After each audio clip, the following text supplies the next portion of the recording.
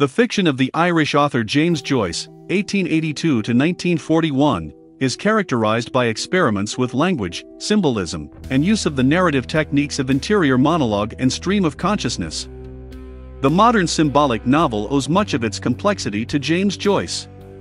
His intellectualism and his grasp of a wide range of philosophy, theology, and foreign languages enabled him to stretch the English language to its limits, and, some critics believe, beyond them in Finnegan's wake.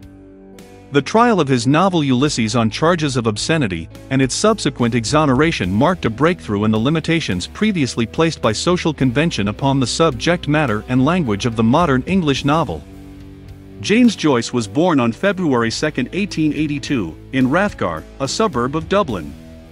His father, John, an amateur actor and popular tenor, was employed first in a Dublin distillery, then as tax collector for the city of Dublin. His mother, Mary Jane Murray Joyce, was a gifted pianist. Endowed with a fine tenor voice and a love for music, he once entered a singing competition against the noted Irish tenor John McCormack. James Joyce was described by his brother Stanislaus as tall, thin, and loose-jointed, with a distinguished appearance and bearing.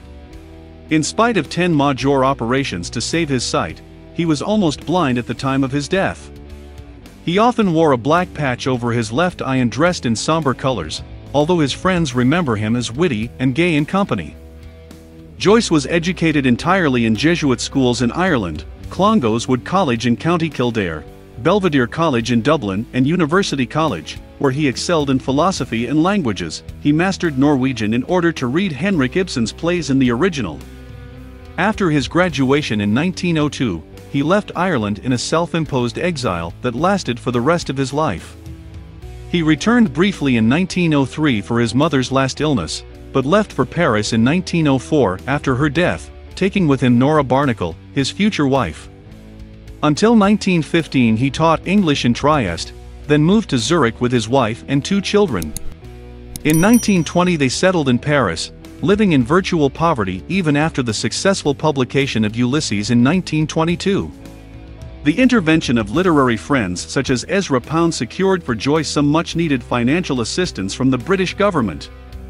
Although his fame rests upon his fiction, Joyce's first published work was a volume of 36 lyric poems, Chamber Music, 1907. His collected poems, including poems Penich and Eki Pure, appeared in 1938. Much of his fiction is lyrical and autobiographical in nature, and shows the influence of his musical studies, his discipline as a poet, and his Jesuit training. Even though he cut himself off from his country, his family, and his church, these 3, Ireland, Father, and Roman Catholicism, are the basis upon which he structured his art. The city of Dublin, in particular, provided Joyce with a universal symbol. For him the heart of Dublin was the heart of all the cities of the world, a means of showing that in the particular is contained the universal. Early fiction. Dubliners, 1914, is a collection of 15 short stories completed in 1904 but delayed in publication because of censorship problems, which arose from a suspected slur against the reigning monarch, Edward VII. Joyce himself described their style as one of scrupulous meanness, and said they were written to betray the soul of that paralysis which many consider a city. His characters are drawn in naturalistic detail, which at first aroused the anger of many readers.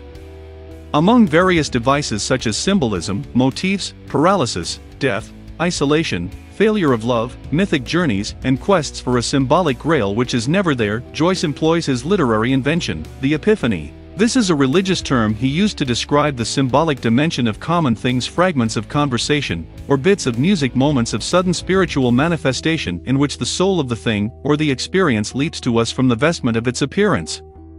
In the final story, considered one of Joyce's best, The Dead, Gabriel Conroy, a careful and studious man surrounded by doting aunts and material comforts, discovers to his surprise that his wife has had a romantic love affair with a passionate young man who died for love of her.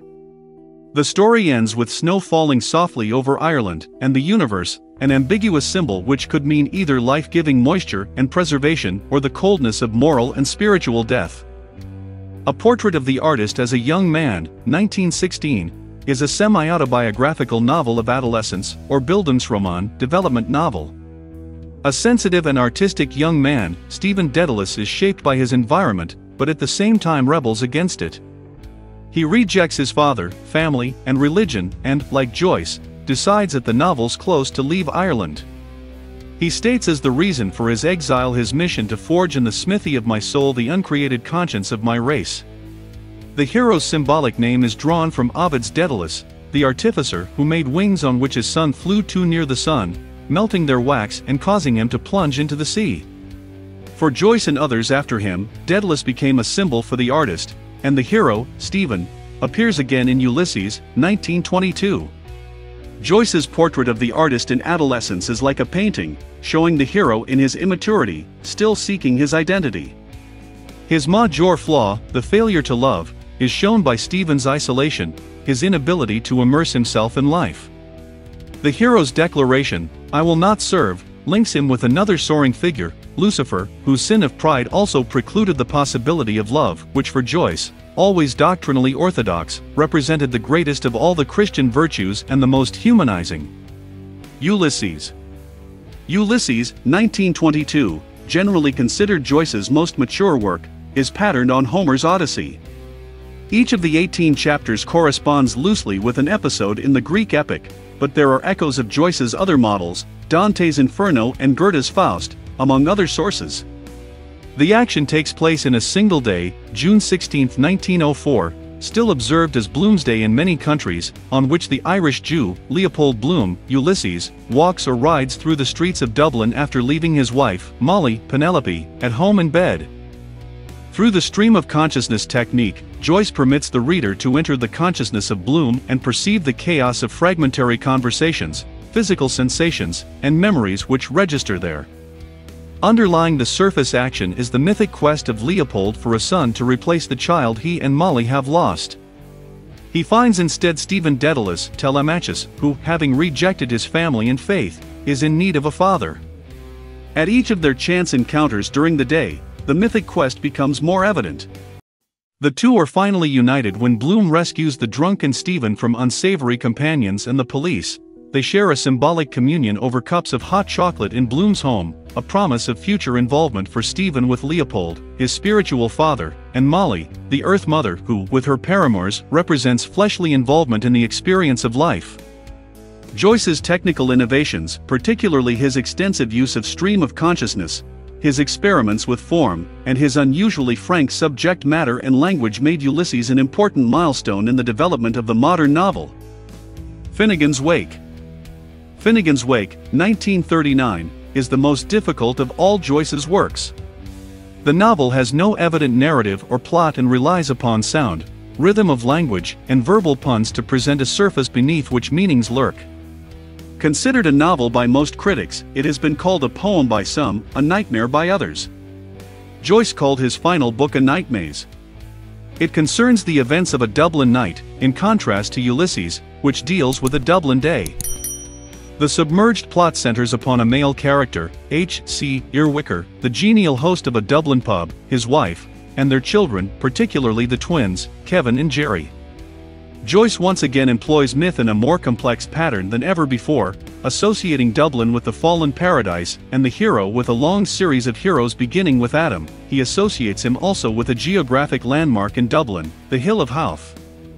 His wife, Anna Lydia Pluribel, is associated with the River Liffey, and with various female figures from history and legend.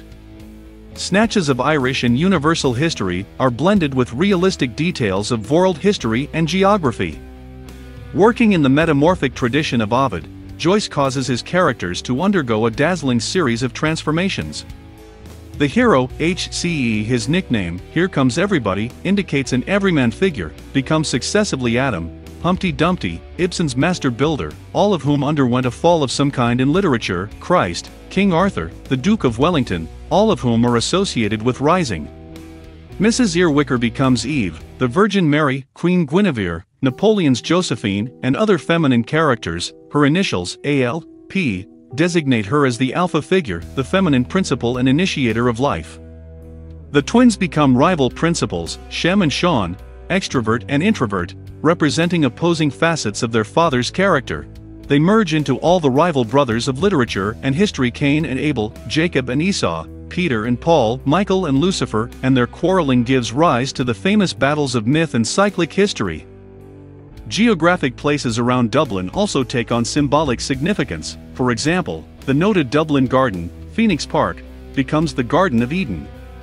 The difficulties arising from the complicated symbolism and linguistic structure of verbal puns and double meanings become more complex with Joyce's introduction of unfamiliar foreign words which may have 2, 3, or more meanings in the various languages with which he was familiar, including Danish and Eskimo. Examples may be seen in the compression of Matthew, Mark, Luke, and John, the writers of the New Testament Gospels, into Mamalu Joe. The Garden of Eden appears in one of its many doubles in modern Ireland as Edenbury, Dublin, WC. Beneath the puzzling verbal surface of Finnegan's Wake lie themes which have been the concern of traditional writers and philosophers of all ages: the process of renewal through division of opposites, rising and falling, the one and the many, permanence and change, and the dialectic emergence of truth from the opposition of antithetical ideas. Not unexpectedly, Finnegan's Wake was not well received by the reading public, and Joyce was forced to seek financial help from friends after its publication. With the outbreak of World War II, he and his family fled, on borrowed money, from France to Switzerland, leaving a daughter in a sanatorium in occupied France. Joyce died in Zurich on January 13, 1941.